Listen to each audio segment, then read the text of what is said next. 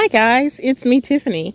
Today I want to share with you my Hales Best melon. I only planted one, and this melon has decided that it kind of wants to take over things.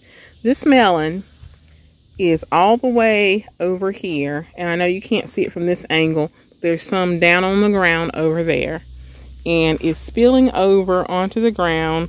I'm using cardboard to just choke the grass. It's actually planted right here, and it's only one. But what's kind of killing me is the number of melons I'm seeing. So let's go on a melon hunt. Here, hanging outside of the raised garden bed, there's one. I won't count that little bitty one in the back because it's not that big yet. It's number 2.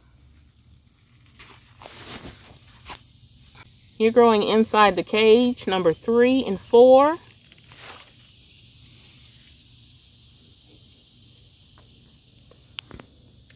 I didn't look closely. I told you that's number 2, but beside number 2 is another one. So now that's up to 5. So right now I see 5 very promising melons.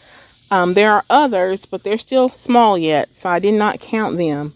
But I'm quite surprised at the production of this Hales Best cantaloupe and just really how thick and lush she has grown. So I'll keep you updated on the progress of my melons and my garden in general. Have a wonderful day. Bye-bye.